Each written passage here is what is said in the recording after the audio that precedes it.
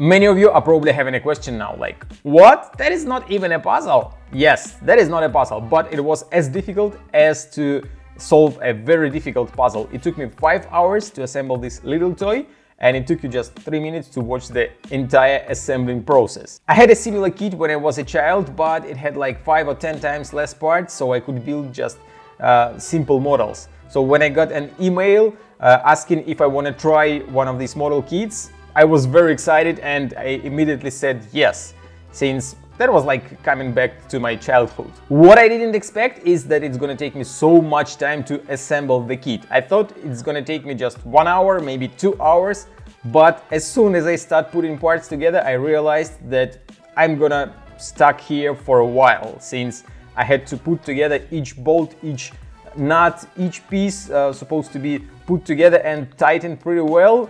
Otherwise the toy would fall apart quite easily. Anyways, that was a really fun project. I enjoyed putting all these parts together, and I think that's not going to be the last one that I'm assembling myself.